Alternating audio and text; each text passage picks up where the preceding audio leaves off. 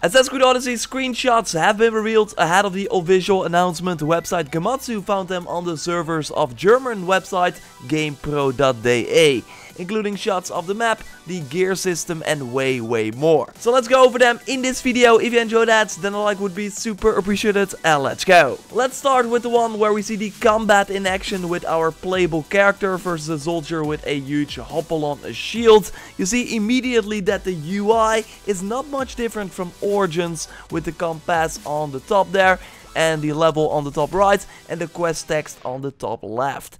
And what looks like an ability window there on the bottom left, that you can choose like multiple active abilities and see a cooldown for those abilities as well. Of course, a huge departure from Origins. Speaking of these abilities, we also got to look at the ability window of Odyssey, and it looks pretty big, way more fleshed out than Origins, with an assassin and hunter section, and there's also a warrior section that you will see in the gear menu that I will show a little later, but now it has been blocked by this window. We also see different active skills for ranged and melee play, so that is really interesting, so that when you switch from a melee weapon to a ranged weapon, the abilities switch as well. They now hover over rush assassination, where you can throw a spear at a distant target, so just like a javelin, pretty cool. And we can also upgrade the ability, so that's of course also different from Origins. Let's take a look at another gameplay shot like this one, where we see a player, from the looks of it, kicking an enemy with one of the skills in a fort. Not really weird, of course, that the settlements return.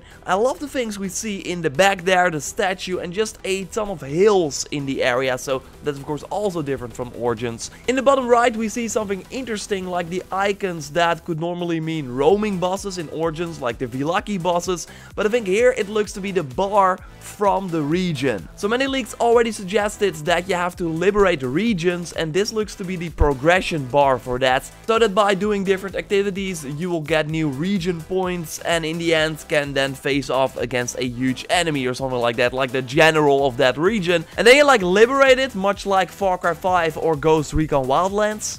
And I'm not sure how I feel about this, because it seems too similar to those games, but we will of course have to wait and see how it shakes out in Odyssey. We got a shot of a cutscene where we get a better look at our assassin talking to Kyra for a side quest, and I got to say, like, the characters look really good, like better than in Origins. We of course have to wait and see how the animations will be, but this looks pretty promising. Let's take a look at some more menus. We got a quick look of the map here with the many different islands. The game is of course set in ancient Greece, so not really weird that you have a ton of islands to explore. We see some crafting materials on the top center there, I think.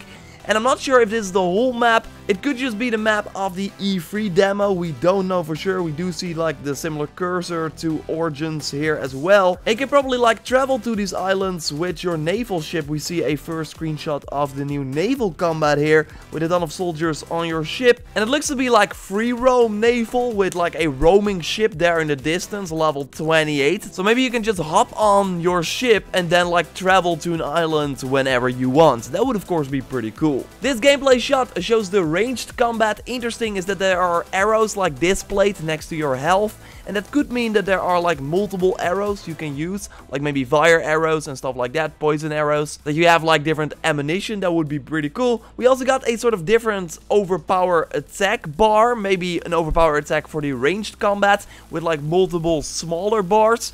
So while in Origins you build up your overpower attack for your melee weapon when using your ranged weapon, maybe now we have like an overpower attack for the ranged combat. We also see some different special ranged abilities. Also worth noting are the amount of characters on the screen. Looking like a small battle there. We also see some health bars from the looks of it on top, so maybe a health bar per army. That should be very interesting. What is also very interesting is the gear menu, confirming that we can indeed collect different gear pieces, and that got me really excited. We see a hood as well, so yes, hoods are in this game. Of course, some people were like, oh, the art of Assassin's Creed Odyssey is all a Spartan helmet. Well, yes, but we also have hoods. We also see different rarities per items, like the legs look to be legendary, while the chest is just rare. A mount is there as well. And here you see the materials, the crafting materials on top again.